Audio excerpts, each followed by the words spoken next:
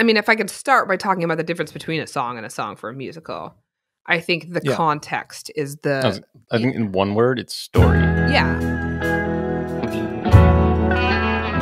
Hello and welcome to the Songwriting Podcast, where we work our songwriting muscles together. My guests today are Linda Hildonen and Colby Michaud. Linda and Colby are a songwriting team working under the name LinCo Media, and they specialize in musicals. Their short film, Queen of Hearts, won Best Music in the Maine Film Association's Winter Film Challenge, which is a 72-hour film festival. And they've just started releasing a 6-episode weekly podcast musical called Once in a Lifetime that you should definitely check out. It's very exciting. Linda and Colby are here to discuss their songwriting process and why they chose to write musicals. Now, this topic is, of course, near and dear to my heart since I've spent years in the theater writing music. So we might just geek out a little over musicals. So be warned.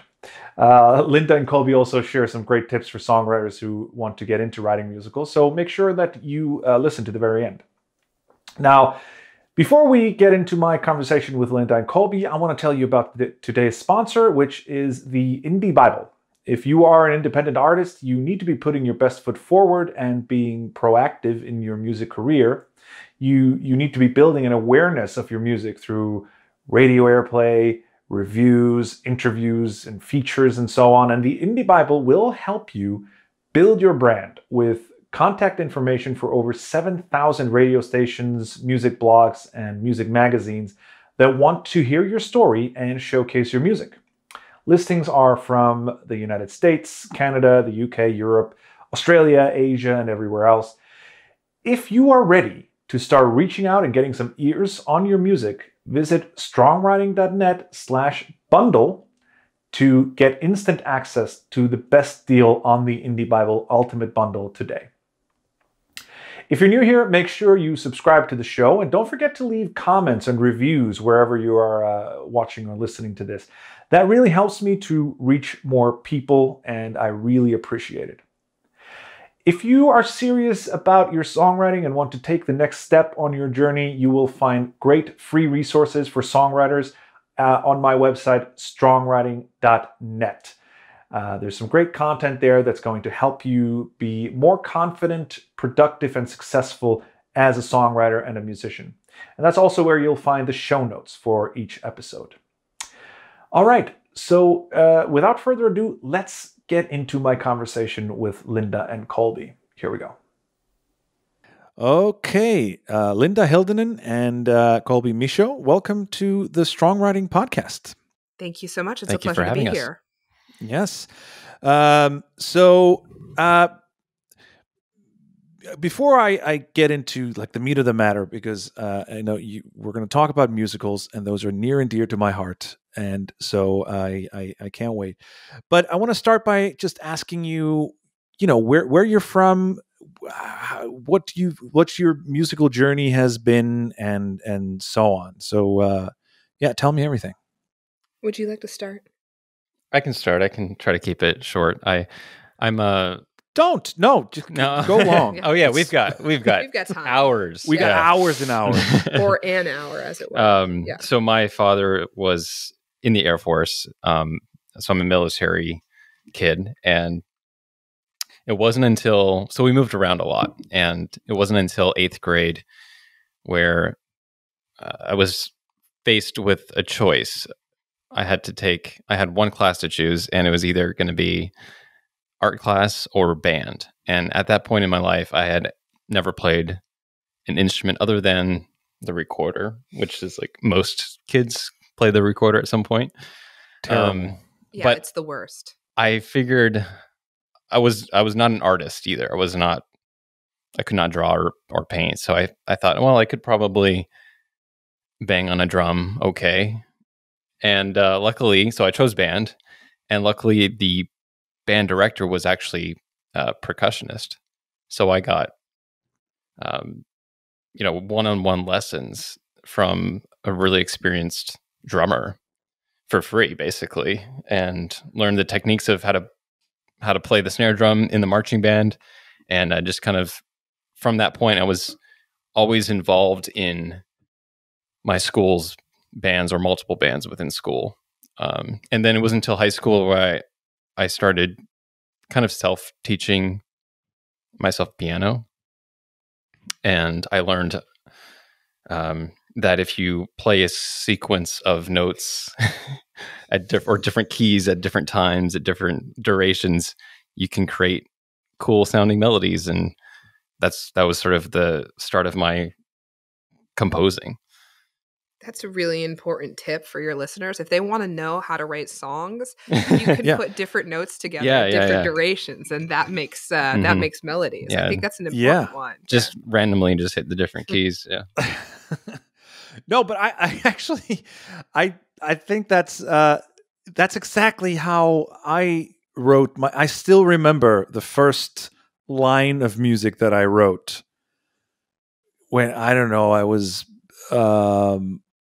8 or something, and we got a piano in the house for the first time, and I was just playing around, and again, just pressing the different keys, seeing the sounds that they make, and then I realized, hey, I created a thing. So it is the first time you figured that out, it is kind of a revelation, like, oh, wow, I have the power to make something using this instrument just by pressing different things for different lengths of time. Oh, yeah. Absolutely. So, yeah. Yeah, I think that was... I'm sorry. No, that's okay. No.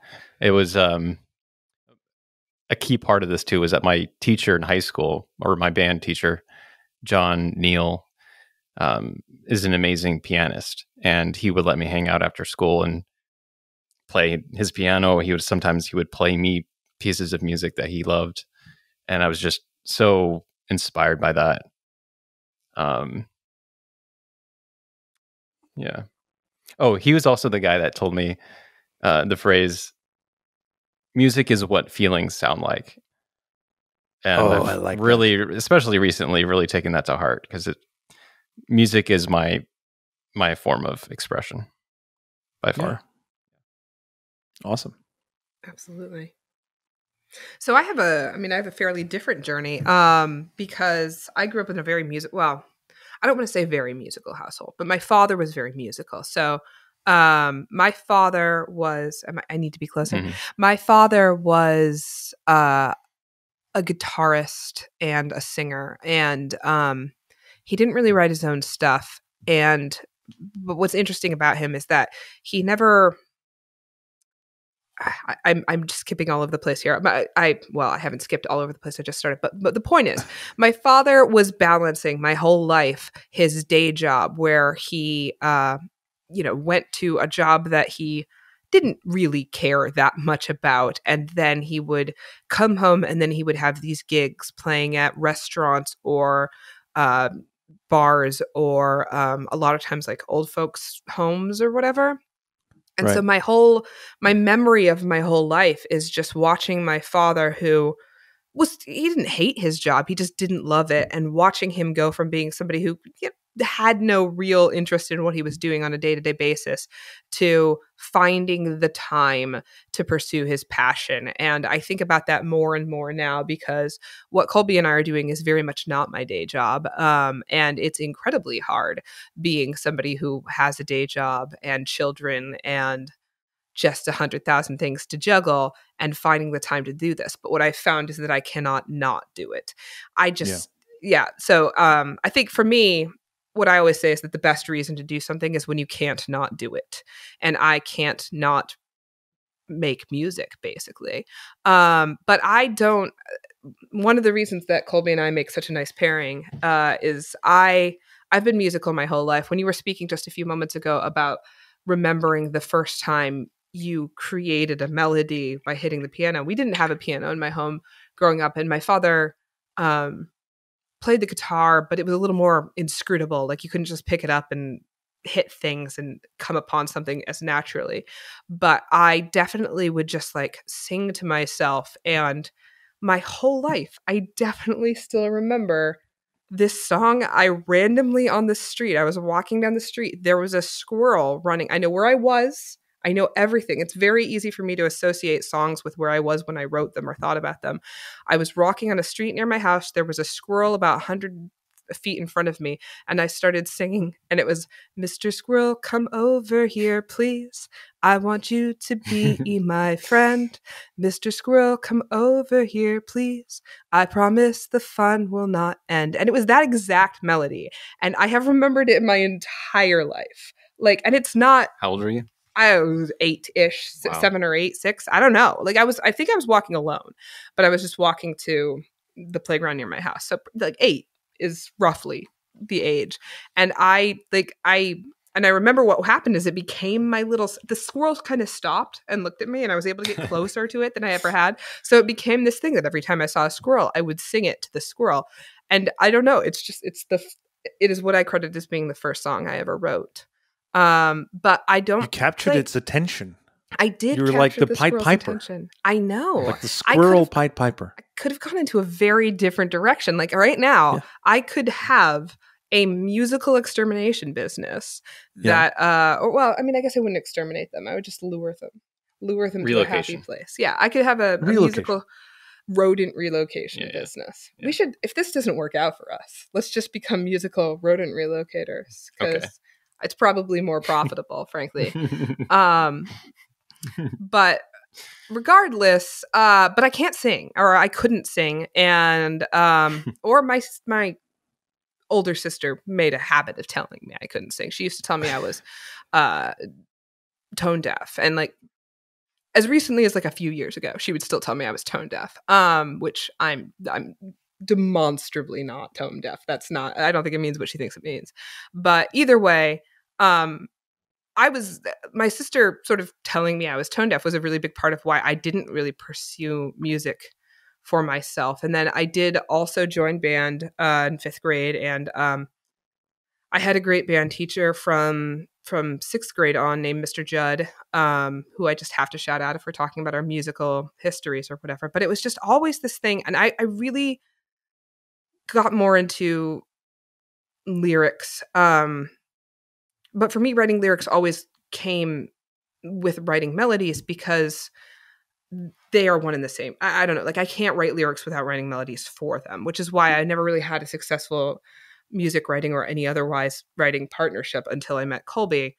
And when I met him, there was this instant ability for me to write lyrics to his music in a way that I hadn't experienced with anybody else before. Because, you know, when Colby is saying, what did you say, that music is very much your language or whatever? Yeah. I think the thing that's really fascinating about the way he and I work together is that it's when he plays a song, I am able to understand what he's saying with a great deal of specificity. It's not just like, oh, that's a sad one. Like I have a very clear sense of, okay, this is what's going on for you. And I've never really had that form of communication with anybody else before. So I've been writing all my life, and I really have focused more on words, but I did have a briefly, and I mean, I guess sort of still, me and my husband had a little musical duo called Scrum Girl, but it was very frustrating for me because we did it a lot before we had children. Then we had children, and trying to get him to do it was this like Herculean task. Like he did not, he had other things that he wanted to be doing. And I'm like, I don't know if you know this. I am not okay if I'm not being creative. Like you're not okay if the house isn't clean. I'm not okay if we're not actively making music. And so there was a lot of tension around that before I eventually met Colby and sort of poured a lot more of my creative energies into this partnership. So that was kind of the arc of it. It goes from a squirrel to him, basically. Yeah. So many things in my life do. Yeah, squirrel. No. Oh, there you go. We're very much. And how long have you been working together? 5.5 years. Yeah, roughly. Yeah. 5 years. 5.5 years. Nice. 5.5. Yeah. Yeah. Actually, because July would be 6 years, right? August 8th. Or sorry, August. Oops. July. We met in June or so. Okay, that year. Yeah. Yeah. So. Well, let's get this straight. But so Have you your collaboration always been about a musicals, or has it just been music? And then because I know that you've done musicals and things like that. But is it just music in general, or have you focused on musicals since you started working together? It's actually more than that. Our first, I would say, official project was working on what was at the time a short film I had written. And he had sort of written it. Yeah, it was like a 30-page script, and it wasn't intended to be a collaboration, but I wanted her to read it because she was a writer, and she proceeded to tell me that it was really not that great, and if I come on board, I can help expand it and fill all these holes, and so we went down that path, and then we made what ended up being like a 90-minute film. Okay. And that is not currently available for public consumption, right. Just for the record. It never fully got edited, but it does exist. It's still in the works. Sure. Yeah. Yeah. But it's not a musical, so we lost interest. But our, from the start, it was the first minutes that we knew each other. I was at a piano. Yeah. And so it was always going to be, we always wanted to work together on musicals. So, I mean, I feel like I have a much more specific recounting of the story. Maybe, probably. I was working in marketing at a time. I will keep it brief-ish. But I was working in marketing at the time at a senior living community, and I had this boss who his name's David, and he had met Colby through some other connection, and he's like, I want to bring him on to do some video work for us, because Colby owns a video production company called Praxis Productions. And so Colby came in, and it was my job to liaise with him. And the first thing I did was I showed him around the senior living community, and it's this beautiful place, and there are a lot of pianos like scattered throughout, so that the residents can just like, it's not like a nursing home, like it's a place for vibrant older people. And you are in marketing, yeah. Yes. Well, I worked there for a long time. And I remember it was like when we met, we very, very instantly had chemistry, to the point where it was like we're at a table, and it's like my bosses that I've all known for whatever, and Colby's there, and people keep saying things, and Colby and I just like keep making like eye contact and cracking up, because like we already have private jokes and we haven't even been in a room alone yet. And then I start touring him around the facility, and like I remember thinking like, what this guy's great, like he's funny and he's smart and blah blah blah. And then he's like, that's a piano, and I'm like, yeah, and he's like, can I touch it? And I'm like, dude, if you're like, in my mind, I'm like, he can play the piano on top of all of this? Like, what is happening? So he sits down and he starts playing the piano. I'm like, oh, he can play the piano. Like, this isn't just like a casual guy who's just like, oh, I'm going to sit down and impress you or whatever. Like, this is a guy who actually sat down and impressed me. I am very challenging to impress. And so he's playing the piano, and I think it was like the first day that you asked me if I was musical at all. And I was like, yeah, I write music. And he's like, do you write lyrics at all? And I'm like, yeah, I write lyrics sometimes. And he's like, well, are you any good? And I believe my response was, well, I'm a woman. I'm not allowed to admit to being good. And he just stared at me for a second. I'm like, yes, I'm very good at it. And he's like, okay. And then we moved from one piano to another later in the tour. And you started just playing the song. And he's like, write lyrics to this. I'm like, oh, right now. That's what you want me to do it right now. And then my boss walked in, and there's this recording of Mark coming in, listening as you're just playing a song. And he's like, what's this song? And I'm like, he's writing it right now. And he's like, what are you talking about? Oh, yeah, that's right. Yeah, there's a recording of that. You writing the song. And so then I took the recording home and I wrote these lyrics to him. And the reason I say August 8th is how long we've been working together, because I don't know I don't know exactly when this happened, but by the time I emailed him back the lyrics, and you took a few days to respond, he finally read the lyrics, and he texted me this, and he said, our partnership has officially begun. And so I looked at my, and I had known him for like, I don't know, maybe 3 weeks at this point. And I just looked at my calendar. I'm like, okay, Siri, add a reminder, August 8th, that it's our anniversary. And like as a joke, like just so I could think back to what was happening a year ago when it came out. Yeah. But then, it became not a joke. And we worked on things here and there, but it wasn't until the 4th anniversary, August 4th of 4 years later, was when we went public with LinCo Media, which is our partnership. And then the 5th anniversary, I forced him to watch the last 5 years, which is a beautiful musical he's had never seen before. It's interesting how I didn't really believe in fate or whatever, but this is what I'm meant to be doing. And it's been a pretty incredible journey for the last 5.5 years. Oh, yeah. Yeah, sounds like it. So tell me about Queen of Hearts. Oh, Queen of Hearts. Queen of Hearts. That is something that actually hasn't been on our minds recently. We've been in a trying to get our musical launched, which we have successfully, but the podcast musical, yes. But yeah, we're going to talk about that later. Oh yeah, absolutely. Oh, for sure. But so Queen of Hearts was a nice kind of respite. Yeah, it was a good break from what we were doing with the musical. And here in Maine, there's a nonprofit organization that supports local filmmakers called Maine Film Association, and they were hosting the first ever 72-hour film challenge, in which 20 teams come together on one weekend in February during the winter. Yes, very cold. It was called the Maine Winter Film Challenge. That's very important because it was not warm. No. It was awful. And so every team individually will go up and draw out of a hat a genre, a film genre. Well, 2 genres. Or you have to pick one of 2. And we had gone in to this with the plan that no matter what genre we chose, we were going to make it into a musical. Mm-hmm. And so if we chose sci-fi or horror, it was going to be a sci-fi musical or a horror musical.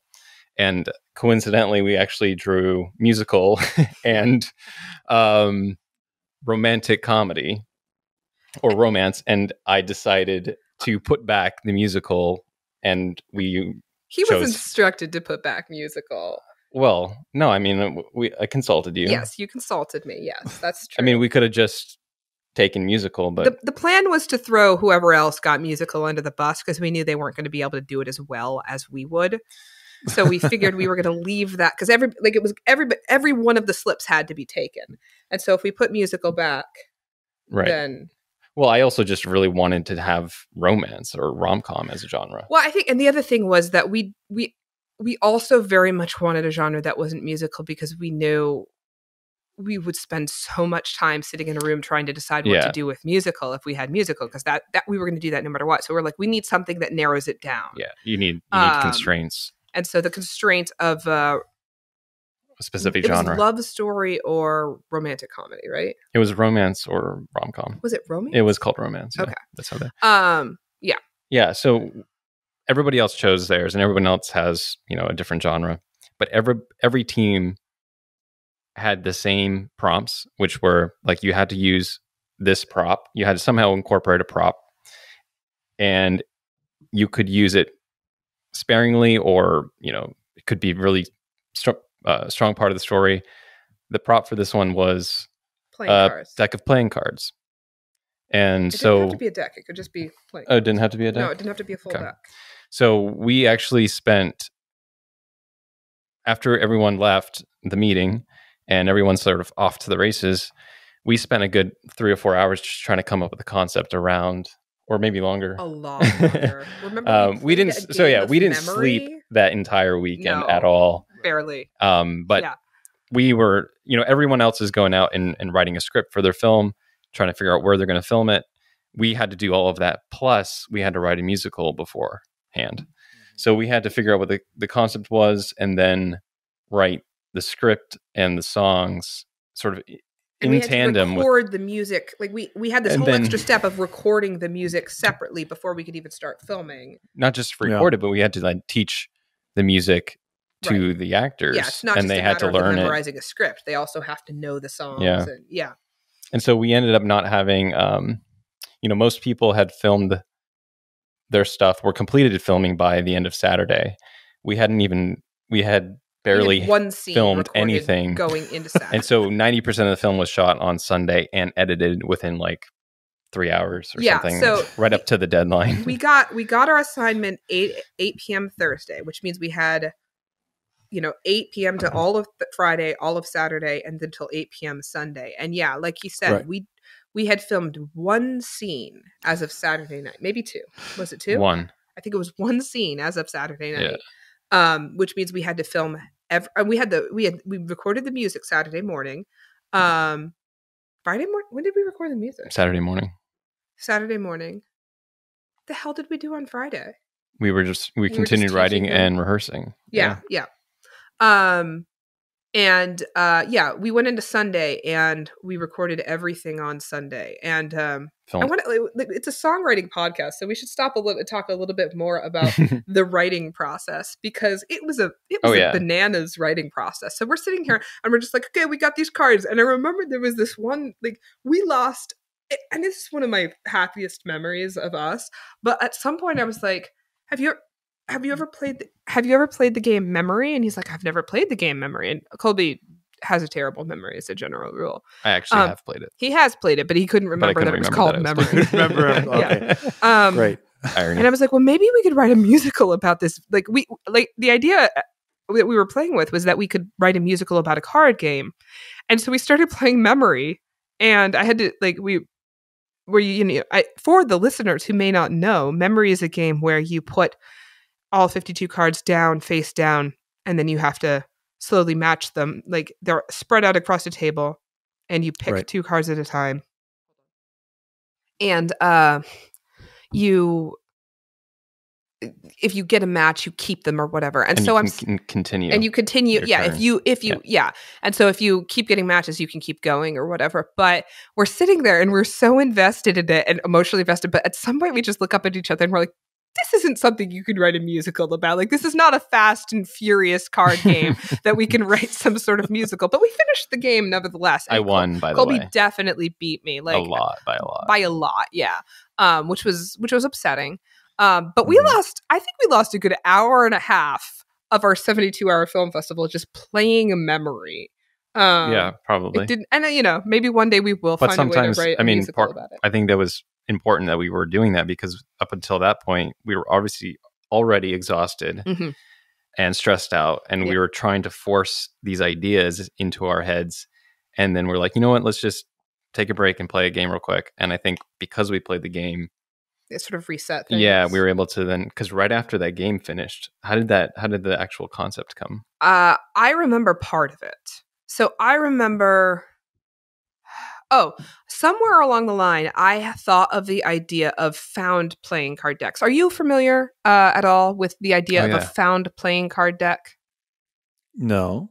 Okay, well, there's certain people, it's a kind of a hobby where they, particularly if they live in cities, which we very much don't, but that they will, like, if they see a playing card on the street, they'll pick it up. And they will just keep doing this until they collect an entire deck of cards. Like, and they're mismatched cards, right? But there are people that make a hobby out of trying to collect an entire deck. And of course, it starts out easy because you're unlikely to have whatever you just picked up. But towards the end, it gets very exhausting because, you need one last card. Of finding that, yeah. And so I was like, well, that's kind of interesting. We could do something with that.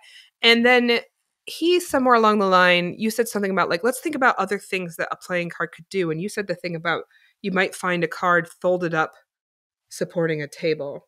Oh, yeah. And I just started marrying that. And I was like, well, what would happen if it was supporting a table and you took it out because you were looking for it and you hit the table and somebody was sitting at it? Mm-hmm. And so somewhere along the way, we started to form this idea of sort of a meet cute where this guy who's so obsessed with finding these playing cards that he keeps sort of doing inconsiderate things.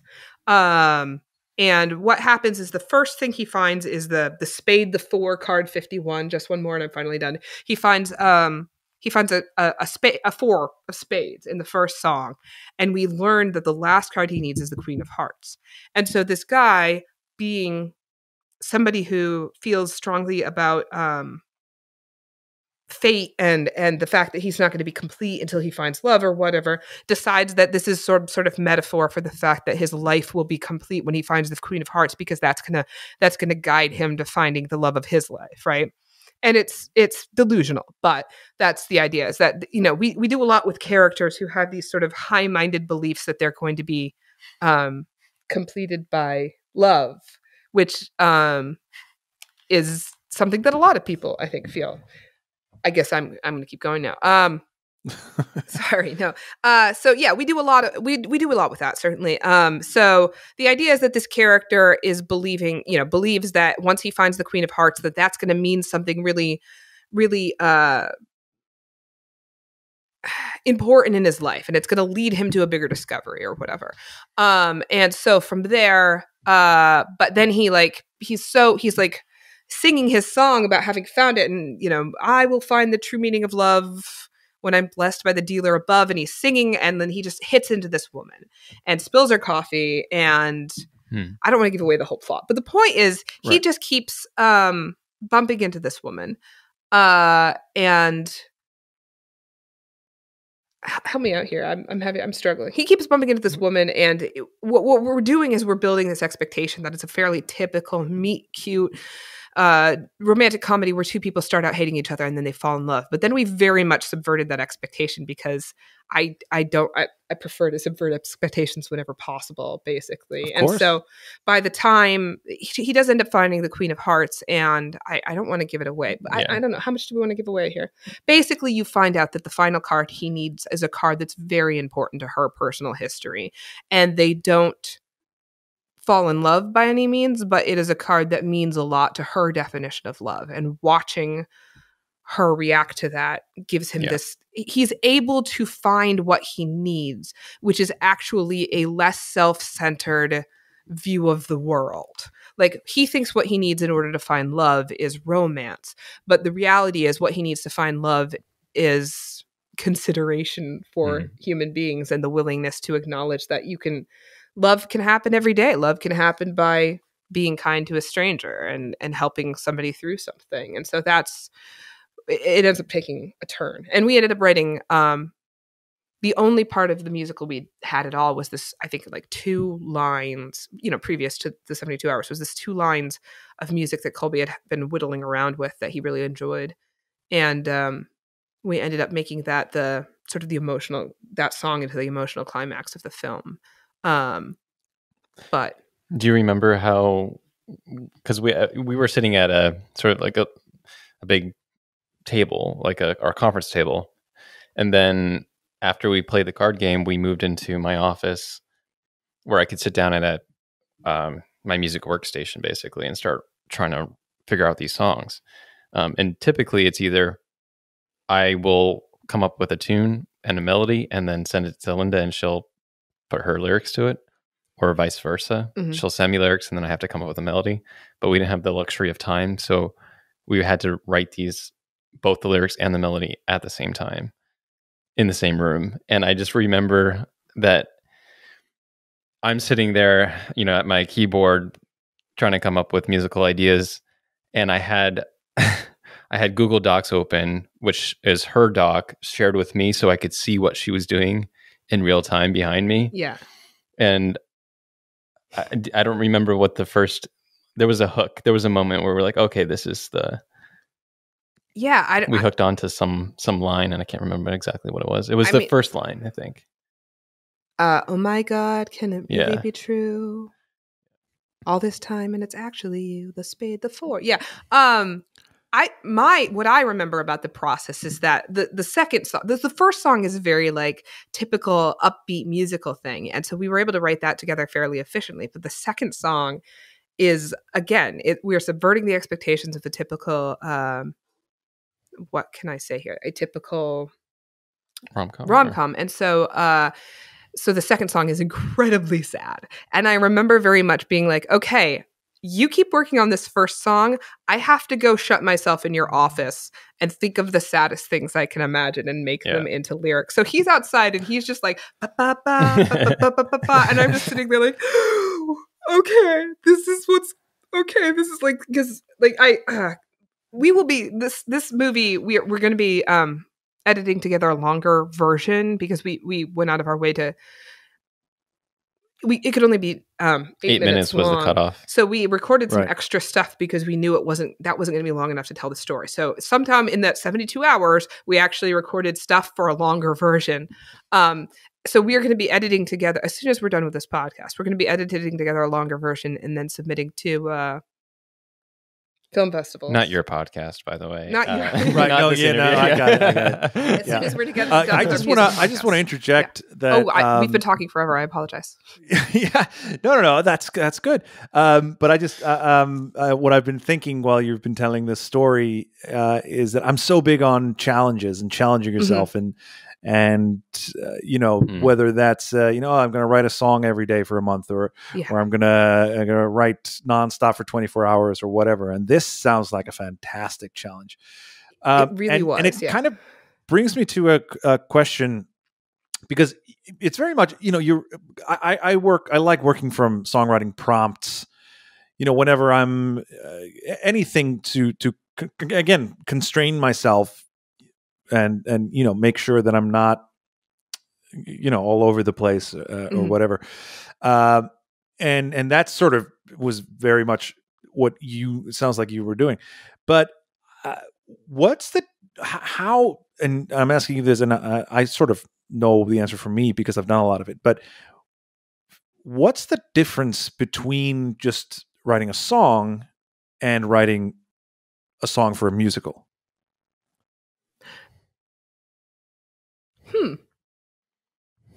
Well, for me, I mean, I think so. I mean, if I could start by talking about the difference between a song and a song for a musical, I think the context is I think in one word, it's story. Yeah, exactly. Mm-hmm. Because when you write a song, you are giving somebody a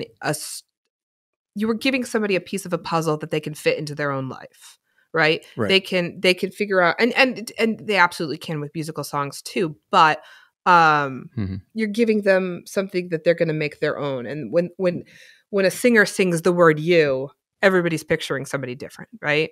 And when a singer, and I think a lot of the times that's why the most popular songs are so like vague, like almost disgustingly vague sometimes, like just mass appeal, whereas in a musical, you've created the context of the characters. And so you can really dive deep into some specifics in a way that I think really touches people. Musical songs exist in a specific world where other songs exist in the world that you want it to.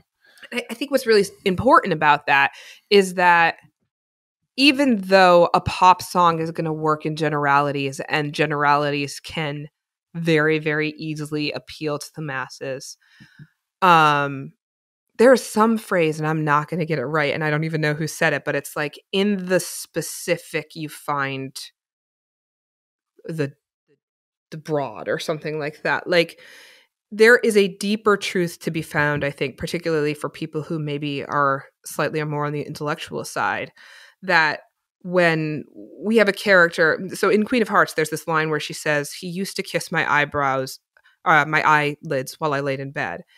That's not something people specifically understand, but they understand the feeling that she is evoking, and they can then go in and think about their own specific thing that works with that. And so I, as a songwriter, I really love diving into specifics and diving into these things that these very specific details evoke these more deep emotions that can then be brought into people's stories. But I think you can find a deeper truth working with musicals, because you can find yourself in a whole character instead of just finding yourself in the word "you" that a pop singer is saying. I think I love what you said about context. I think that's the key word, probably, because to me, story every song, even instrumental pieces of music, are to me a narrative thing. They all have the ones that work all have some sort of journey, and so like me, if I listen to instrumental music, there's some story going on in my head. Because we're story driven. We thrive on stories, and we're genetically disposed to wanting there to be some sort of story. Yeah. And so when I'm listening to music, whether there are lyrics that tell a story, or whether it's just a piece of music, or maybe there are words that are just there and they don't particularly, like Bohemian Rhapsody. That's the lyrics mean nothing. Absolutely nothing. That's right. Beelzebub and the devil put aside for Freddie me. Mercury even said that once. He said, "I have no idea what any of that means." Yeah, right. But there, maybe the greatest song of all time. We create stories. Sorry. Maybe the greatest song of all time. Like absolutely one of my top 5 favorite songs. Very probably, yes. Yeah. But let's not start talking about Queen, or we'll be here all night. That would take a while. Yeah. But the difference is that in a musical, there's context to the story that you're telling in the song. And you can't, I mean, you can be vague up to a point, like you're saying, you kissed my eyelids, that I assume that's backstory that you don't, as a viewer, you don't really know what the backstory is, so you're filling in the gaps. But so it's vague up to a point, but it has to be more grounded than so you have less freedom. And we get back to being constrained by something. You can't really do anything. You have to be economical, and you have to stay on point. Whereas if you're writing a song, you can take it in any direction you want. Yeah. Right? Yeah, absolutely. And it has to advance the story in a meaningful way. And so often it's really, I think the stories that we've written so far have been just very, very character driven. They're more character driven than plot heavy. Yeah.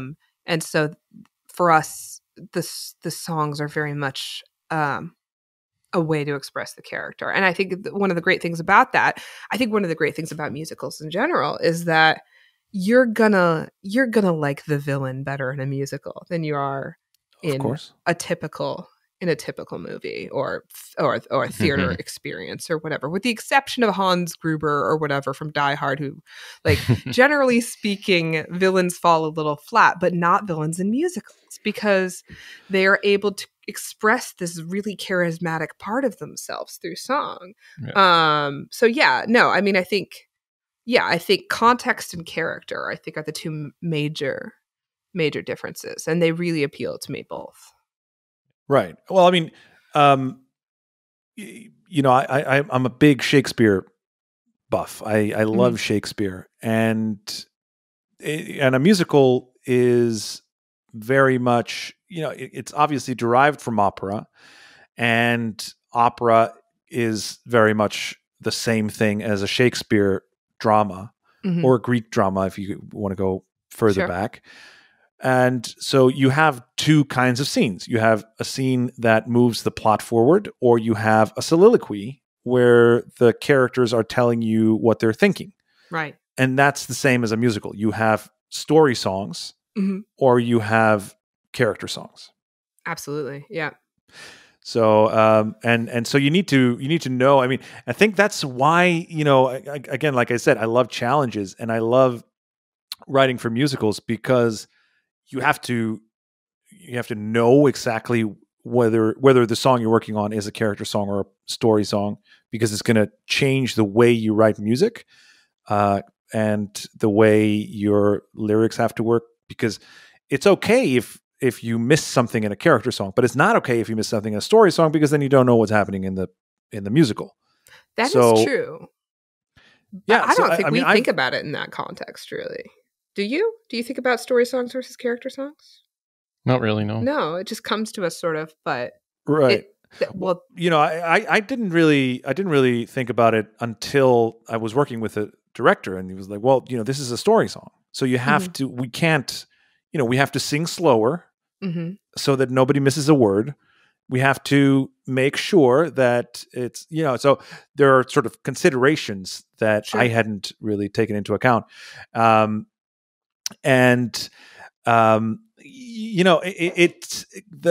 just like these sort of things that force you to step out of your comfort zone. I'm all about that. And like another thing is that when you're writing for a musical, you have to be brutal when it comes to cutting and changing and revising. And because again, a character song, if you need to cut for time, that's the song that's gonna, you're gonna have to take off. You're gonna have to take off a verse. You're gonna have to lose the bridge. You're gonna have to do all kinds of things. I have written so many songs that I love, and then I just have to gut them because they're too long, and there's too much, repetition or whatever, which is fine in a pop song.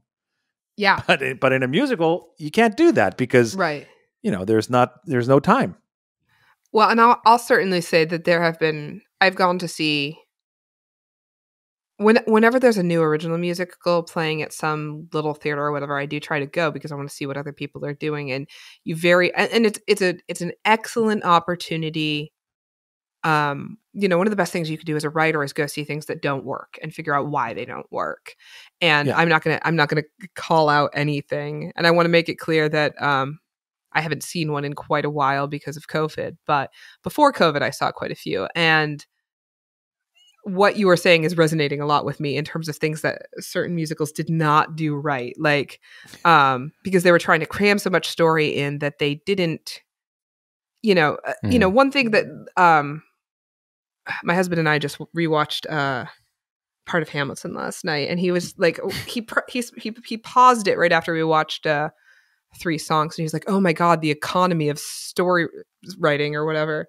And I'm like, okay, yeah, but nobody he talks in a weird way. Nobody says that. But that's what Lin-Manuel does amazingly. Like he will sit there and he will rewrite the same song and cut it down and cut it down and cut it down to its purest form that still gets everything you need to get across, so that you end up with something that has nothing you can cut off of it and is like lyrically so incredible dense. And so dense. And he will, he talks about when he was making My Shot, and he would start out with 10 lines that made the point he needed him to make, and then he would try to make it 5, and then he would get 5 lines that made the point he needed to make, and he would try to make it 2.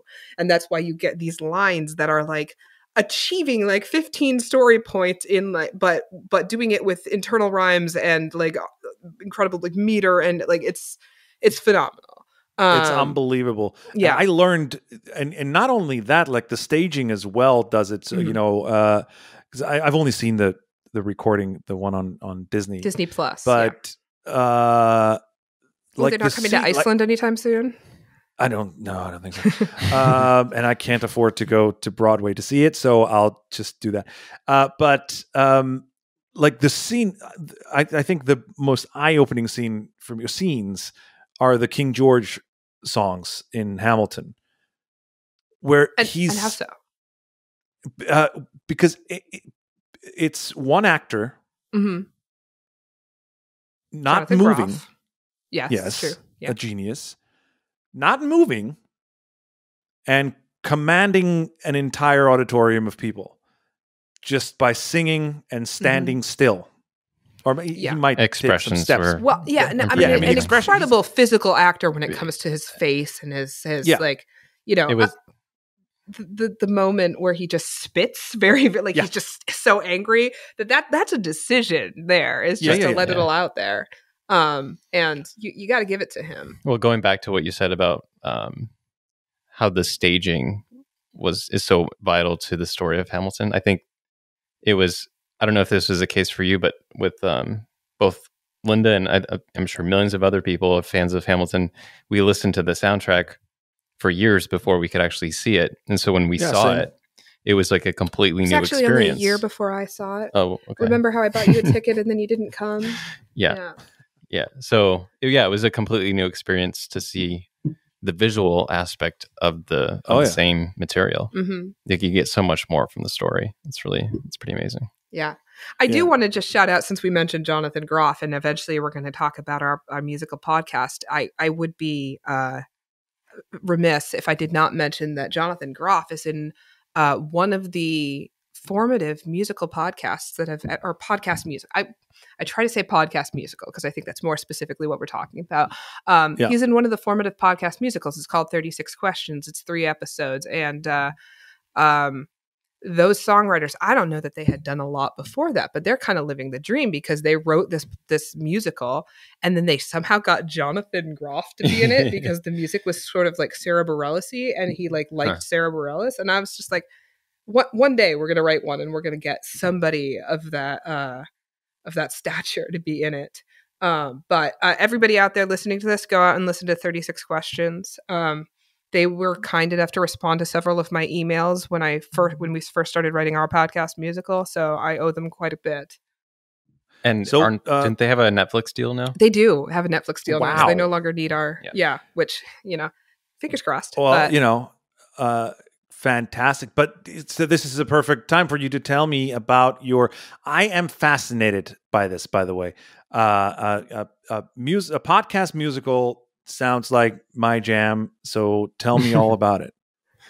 Okay. Shall we tell them all about it? We can tell them the why. The why? Why did we decide to make a podcast musical? Okay. Well, the first thing that you need to know is that we had been working on a stage musical. And it just occurred to me that a lot of what you said about what needs to be cut really, really applies to our stage musical, because that's the one where we're going to have to follow a lot of rules. Podcast musicals, we get to do a lot of what we want to do. But when we go back into Hopeless, we're going to have to do a lot of what he was saying about gutting things. We had been writing a stage musical, and we had just gotten to the point where we were negotiating with a theater to let us put it on, and we were getting ready. We were doing the very, very, and we don't know what we're doing. This is January of 2020. It's March of 2020. Well, we had finished writing it in January of 2020. We started talking to theaters locally in February, March. Yeah. Yes. And I don't know how it hit Iceland, but March of 2020 was not a good time to be planning to put on a live theater event in America. It turns out. Nope.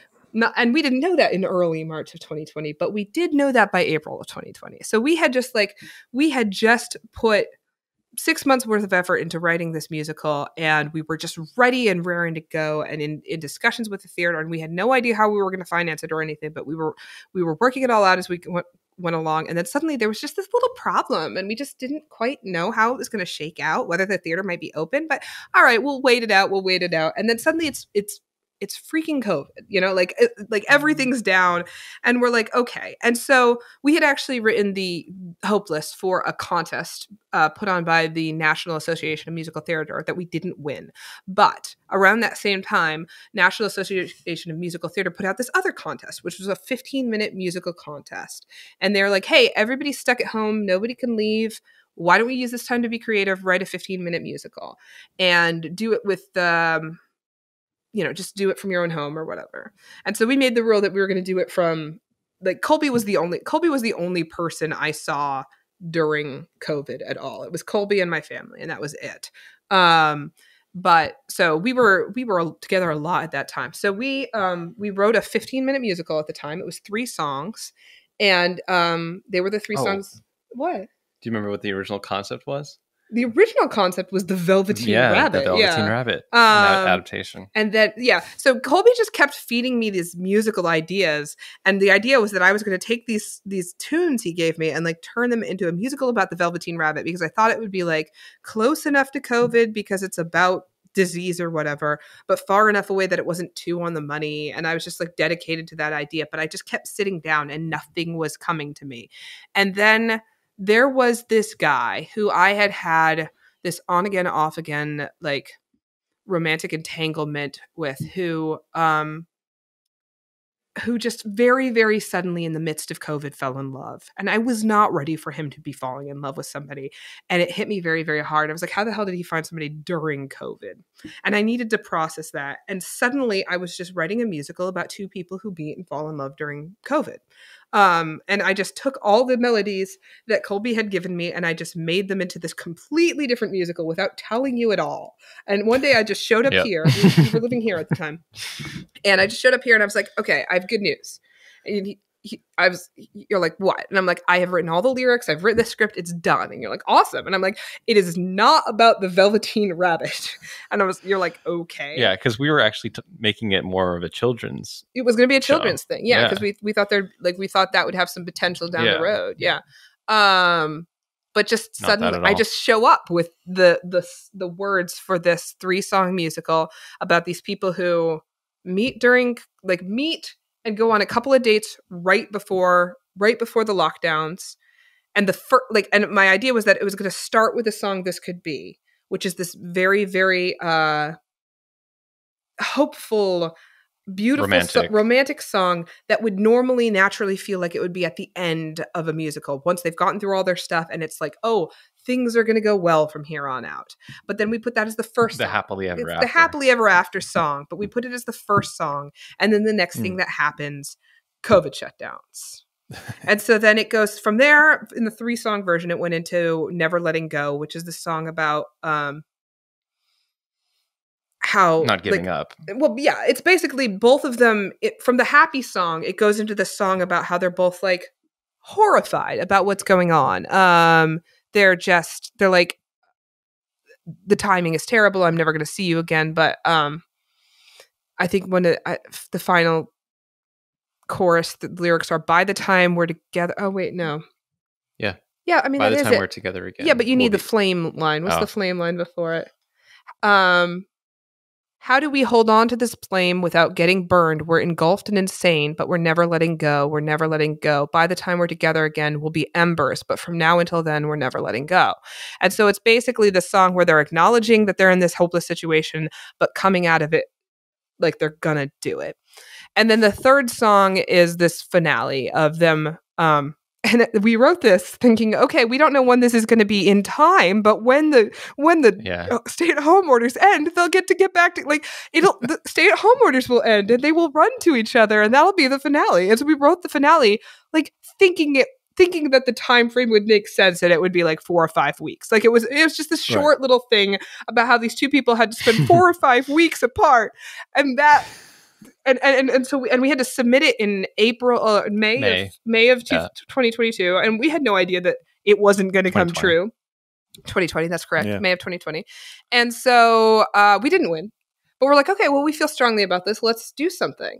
And this, by the way, you wouldn't know this, but in the United States at this time, by the time we found out we didn't win, we were headed into summer of 2020 in Maine, which was the state other than Vermont with the lowest infections. Like there was nothing bad happening here. You couldn't go anywhere or whatever, but everybody was healthy. Coronavirus really we're pretty far apart from each other in Maine.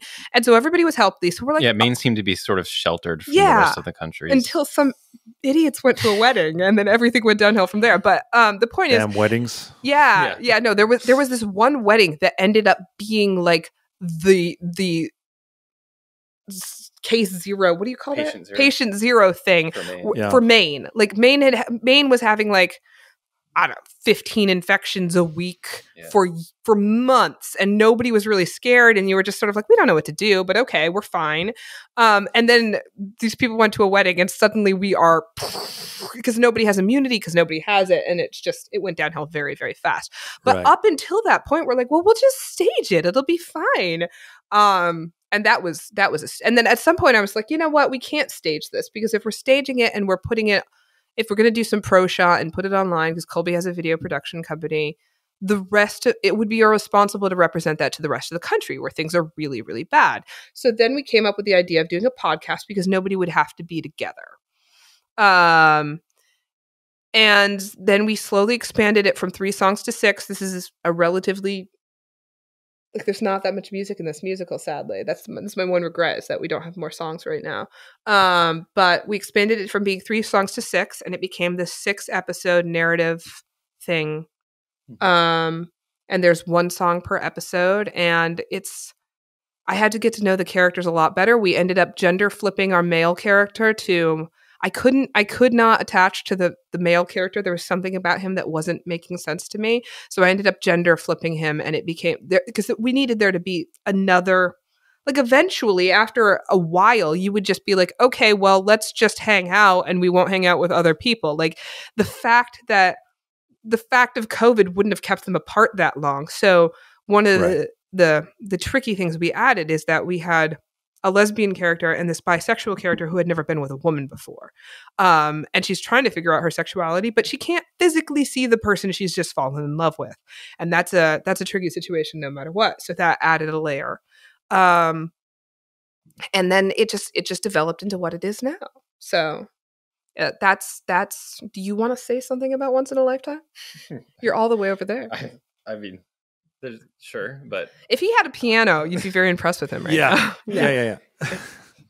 No, I mean this sounds fascinating. And is it out, or is it about to come out? Literally, the first episode came out yesterday. Yeah, March 29th. Awesome. Yeah. March 29th. Yes. Yeah. Yesterday when we were recording this. Yeah. Well, this will be out in a few days. So so Excellent. people can subscribe now, and tell them where to find it so they can go and subscribe now, and so they won't miss the rest. Well, we're on all the major podcast platforms, so wherever you prefer to listen, I'm sure you can find it there. Probably the easiest way to find it is to search LinCo Media on Spotify or Apple Podcasts, or you can go to LinCo, our website, linco.media, where we have the hyperlinks to all that. So LinCo is spelled LINCO because that's Linda and Colby. You took bizarrely whatever. But you could also, I just launched today, onceinalifetimepodcast.com, which goes to a subpage of LinCo Media that just has subscription links or whatever. Because awesome. And I'll put a link to that in the show notes and everything. That's perfect. Thank you so much. And please, if you can hear us right now, for the love of God, we are not, we have no budget. Like we are, please listen to us. We want to do more of this. Like this is my heartfelt ask to all of your listeners. I think I think everybody will. This is so exciting. And before we end, I'd love to know, because you're musical writers, and I love that, and I think the world needs more musicals. So for anybody listening, do you have like 2 or 3 tips for people who want to write musicals but don't know where to start? If you can avoid it, don't. It's very stressful.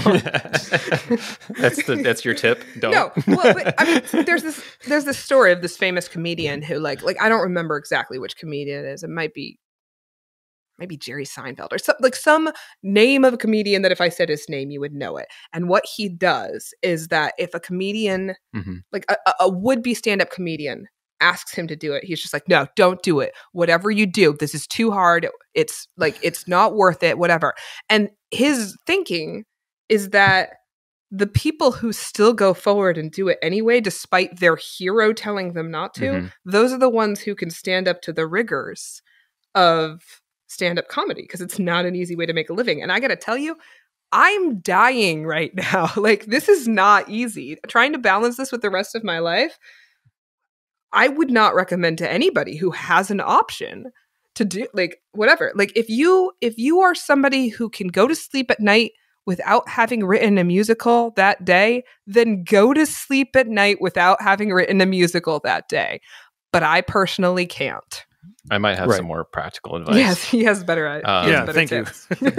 I would say that if you're a songwriter, either you're great at music, and that music just kind of comes naturally to you, or you're better at writing lyrics, but you kind of need help with the music part. I would say collaborate.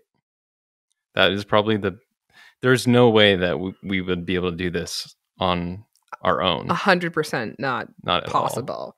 Like neither. I think both of us just sort of went through our lives like knowing there was something bigger in us, and then not like failing to do it over and over and over again until we met. And the other benefit of having somebody else is the accountability, because it's so easy as a solo artist to just not to do it. Yeah. And I actually remember I was just listening to your the episode I think that just came out before this one, where you're talking about setting goals, and you also mentioned, was it morning pages or something? There's like a journal, a guided journal. Like, it is so easy to get really excited at the beginning of a new project and just pour your heart and soul into it and every minute into it, and then at a certain point it becomes less magical and less shiny, so much less shiny, and then you just kind of just sits on the shelf and collects dust with every other project that you started. And it would be probably the same if we if we didn't set a deadline for the launch and make it public, it would not be out right now. Yeah, that's why the 72-hour film festival really and it's what you're saying. You know, you need constraints to make creativity work in a lot of ways. Absolutely. And you need to it's funny that you mentioned Jerry Seinfeld. One of the big, I used to be a comedian. Then I stopped being funny. Voice. I lost my sense of humor. Okay. It was surgically removed. It was a whole thing. But anyway, it was but I learned a great lesson from Jerry Seinfeld, because he told this story once when he was first starting to make money and be a professional comedian. He was sitting in a coffee shop somewhere in New York City, and he was looking out the window, and there were construction workers on the other side of the street. They were showing up for work, and they were, getting their coffee and starting their workday. And he said, those guys make a lot less money than I do, and their work is a lot harder, and they show up every single day. And if I'm serious about what I'm doing, I need to show up for work every single day. So he started to show up for work every day and sit down and write jokes like on the clock, because that was his job now. Yeah. And this is the biggest lesson I've ever learned as an artist, regardless of whether I'm writing songs or, I've written fiction as well, and I've done different things, is you have to be accountable to yourself, and you have to show up and do the work. And you're right. It's so great to have somebody else to collaborate with, to be accountable to, because it's much easier to fail yourself than it is to fail other people. And so I love that. And I think that's the biggest thing we can do for each other as songwriters, is to offer each other support and collaborate, or just hold each other accountable, or whatever it is. And that's a big part of the reason why I love connecting with people like you and all the other people that I get on this show, and my clients that I work with, my songwriting, in my songwriting coaching and all of that, is just because I think getting more songs out into the world makes the world a better place. Getting more musicals out makes the world a better place. So the more we can do for each other and stick together as songwriters and as artists, the better the world's going to be, right? Sure. And that's my goal. Yeah. Well, now Any it just last seems words so before we say negative goodbye? compared to this. I want to make it clear. I think that there are plenty. Like, the thing is, I don't think you're ever going to have a dearth of people who are coming to you for songwriting coaching. But by the time they're willing to pay for help, by the time they're willing to take the steps they need to do, those are people who have to do it. And so that's like, I'm saying, don't do it if you can. You can say that the construction workers have an easier job, but what they have, or have a harder job, but what they have is a harder physical job. But I got to tell you, the amount of times I've yearned to have a job where I can go and work hard all day and then turn my brain off at night. Like, we are all paying for, yeah, we can do our jobs maybe in a cafe drinking coffee or whatever, but we're going to be up at night trying to figure out how to be better. It's a 24-hour day job. Yeah. To be clear, I'm going back to what a previous guest, Billy Nomad, said. I asked him, can anybody learn to write a song? And I get asked this all the time. Sure. And my answer has sort of been yes, but he said no. Okay. And his point was that if you want to learn to write songs, you have to really invest yourself in it. You have to put a lot of work into it because there's a lot of trial and error. It's very frustrating at first when you don't really know what you're doing. So, I mean, my answer would be, anybody can learn to write songs if, and it's a very big if, they have what it takes to commit to learning it. And that is a lot. Yeah. And so I think that's what you were saying is, if you want to write musicals, you have to know that you're getting into a huge thing that's extremely hard. And I agree, it's one of the most, because most of the time when I'm writing, I'm performing as well. So I like, it's like months where I'm writing all this music and then I'm performing and I'm in rehearsals, and it is the most mentally and physically draining job I have ever had in my life. So yeah, no, don't get into this if you think that it's an easy way to get rich, because 100%. You're not Lin-Manuel Miranda, and you're not. It's not easy. No, but it is not at all. Fantastic. Yes. I would agree with that. You got to have the passion for it, and not just the passion for songwriting or music or musicals. You have to have a passion for the message that you're trying to say with it. Absolutely. Yeah. And I think that's a great note to end on. So thanks so much for coming on. We could talk for days. Yes, clearly. But especially if we were talking about Queen, apparently. Oh no! Well, let's not next time. But thank you so much for coming, guys. Everybody, go listen to the podcast. Click the links. It's what's the URL again? Just one more time. Well, for the sake of the argument, we'll go with onceinaLifetimepodcast.com. OnceinaLifetimepodcast.com. Or you can learn more about us at lincomedia.com. Yeah. Awesome. Thanks so much, sir. guys. It was a pleasure. See you later.